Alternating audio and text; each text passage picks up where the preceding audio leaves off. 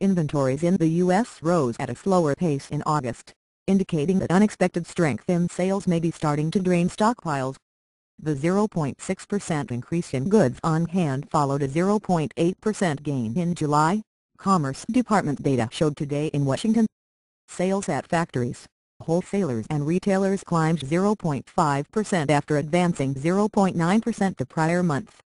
The biggest back-to-back gains in retail sales in almost 2 years may be making it difficult to keep shelves and warehouses stocked as companies reined in spending ahead of looming year-end tax and government spending changes in. Thank you for trying verbose.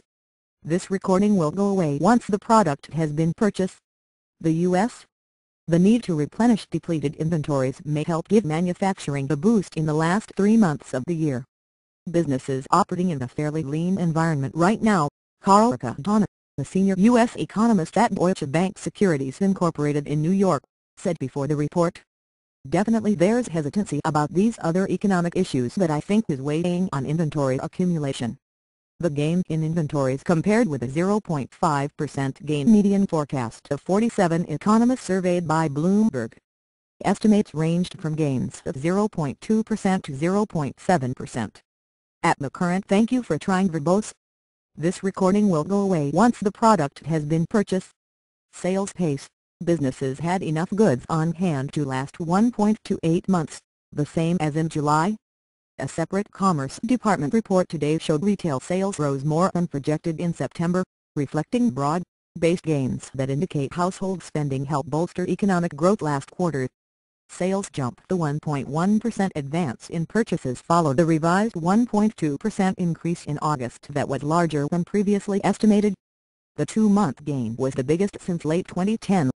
The median forecast of 77 economists surveyed by Bloomberg called for a 0.8% rise.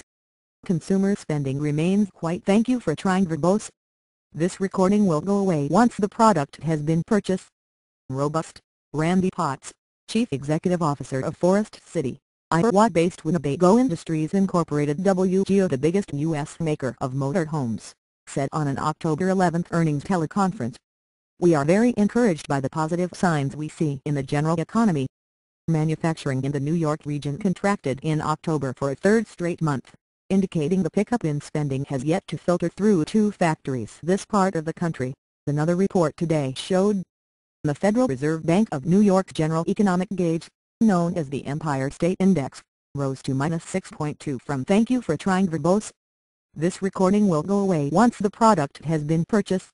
-10.4 in September, which was the lowest since April 2009. Retailers' inventories, the only part of today's stockpile report not previously released, climbed 0.6% as sales jumped 1.3%. Payroll gains. Employment figures released earlier this month by the Labor Department showed the economy added 114,000 workers last month after a revised 142,000 gain in August that was more than initially estimated. The jobless rate unexpectedly dropped to 7.8% from 8.1% and hourly earnings climbed more than forecast. The Federal Reserve signaled it's moving toward linking its outlook for near-zero interest rates. Thank you for trying verbose. This recording will go away once the product has been purchased.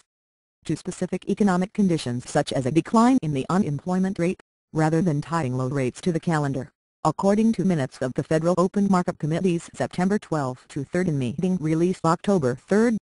Wholesale inventories, which account for about 30% of all business stockpiles, climbed 0.5% in August as sales advanced, Commerce Department data showed.